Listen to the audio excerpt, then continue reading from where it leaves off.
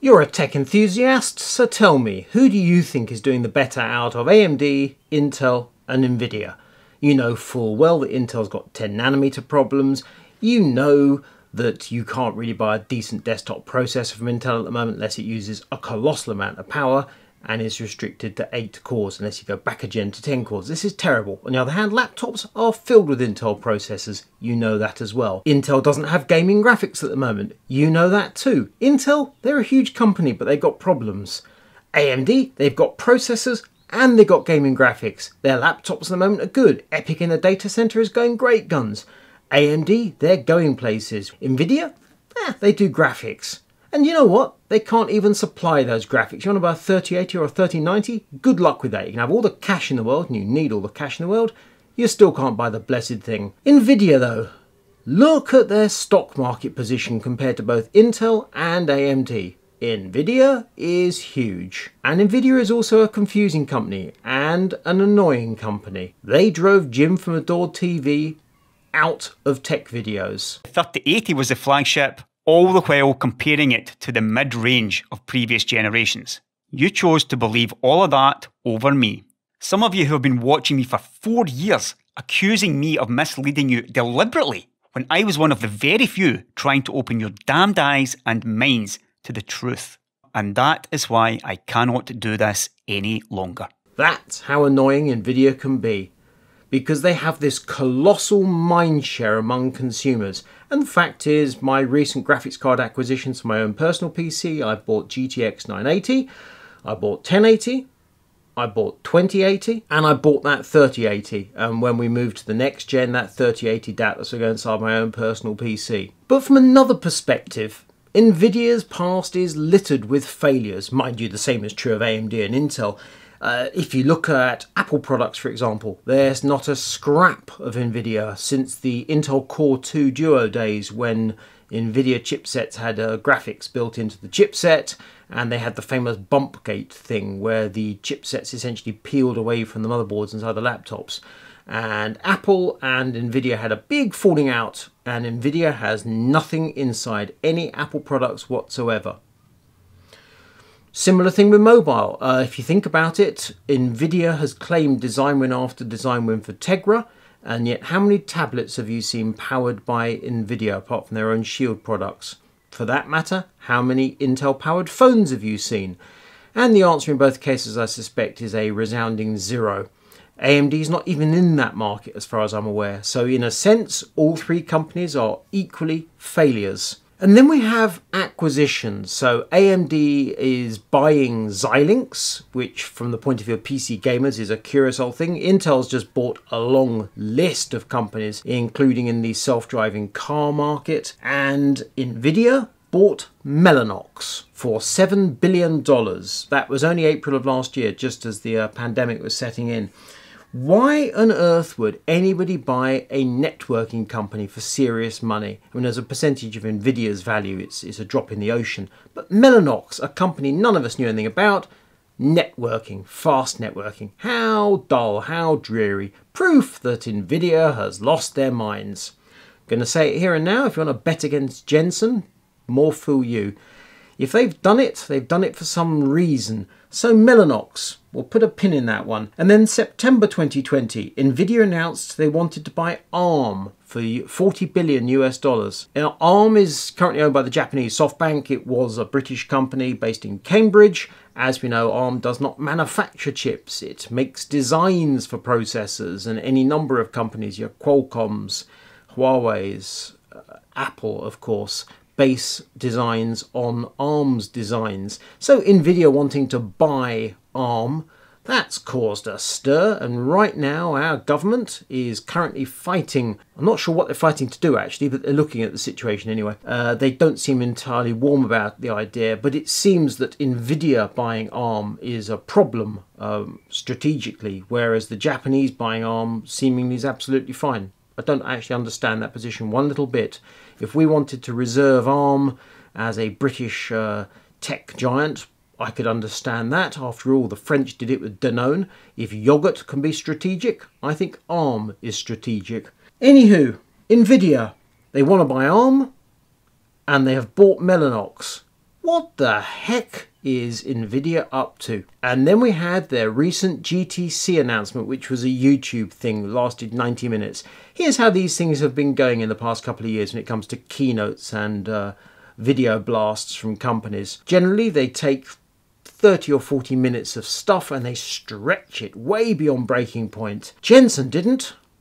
He started at a run and he kept up that run for an hour and a half. It was an absolute delight watching the man in action. And the stuff Nvidia's announced, oh boy. What we did not get were any new graphics cards, or graphics cards of interest to gamers. And that's fine by me. I don't want new graphics cards from Nvidia. What I want is for them to supply the existing range of graphics cards, ideally at sensible prices. I don't have any hope of that, but the idea that Nvidia has not just announced a swathe of new graphics cards, fine by me.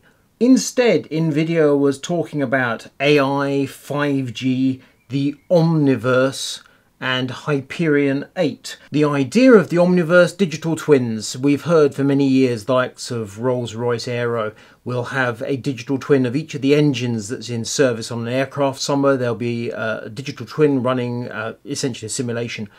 So they can keep track of miles, temperatures, oil pressures, wear and so on and so forth. And then they can sell the engine as a service. So they charge by the 1,000 kilometers rather than by the engine. Nvidia's doing all manner of deep learning and machine learning. It's flowing through their GPUs. What can we do with this data? We'll build the blooming universe. That's what they're doing, and they're calling it the Omniverse. One of the partners in this video was BMW. But the point is that Nvidia is showing that they can model entire plants. You can run a simulation of your new production line on GPU before you actually put it into action. Furthermore, Nvidia says they are a computing platform. If you have only a GeForce graphics card, every student can now have a supercomputer or have access to a supercomputer somewhere across the internets in the cloud. And as we know, the cloud is just another way of saying someone else's computer. In this case, Nvidia's computer. Of course, at the moment, the vast majority of Nvidia's compute is on systems running on Intel or possibly AMD.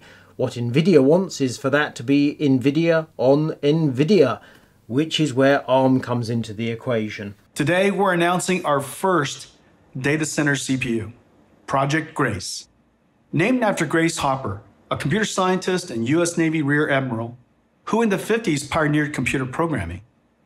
Grace is ARM-based and purpose-built for accelerated computing applications of large amounts of data such as AI. We'll have GPUs, CPUs, and also DPUs, data processing units. Bluefield is designed to offload a major part of network functions, including all the processing that goes with them. The numbers that Nvidia is talking about are absolutely monumental. Now, admittedly, they're marking their own homework here, but judging by the state of Nvidia's claims, these chips are orders of magnitude beyond where we're currently at. The amusingly named SuperPod has been updated with Bluefield 2 and can include, if you go to the absolute extremes, an A100 with 80 gigabytes of memory. SuperPod starts at a mere $7 million US. If you go for a full fat system, up to $60 million US. Also of interest, we have Nvidia's DGX Station 320G, which can transfer, they tell us, 8 terabytes of data in a second, and it consumes just 1500 watts, which is the maximum safe limit for a mains power socket in North America. So you can plug one of these things in if you want to your domestic power. Thing is, 1500 watts sounds hefty for a PC. This is clearly a different league of computing, but compared to some of the more specialist systems which run on many kilowatts, that actually 1.5 kilowatts is not much. You can get a feel for Nvidia's ambition here if you look at games consoles. So clearly both the Xbox and PlayStation run on AMD APUs, but as soon as you get away from the hardware inside the box and you're into the services, the software that the consoles run on, and then the services behind that connect gamers together and that sell you games. Take a look at Microsoft. Obviously the Xbox software is their own, as is the service, as is the Azure cloud. In Nvidia's case, they seem to want to sell you the hardware that you're using, whether it's a laptop or a PC or whatever, and in particular the graphics. And then as you move away, the cloud services and everything running at those data centers potentially could also be Nvidia. These SuperPods and DGX stations, well, those will clearly be at the edge, i.e. at your factory or your research center or your lab. Nvidia wants to sell you those as well, or lease them or whatever.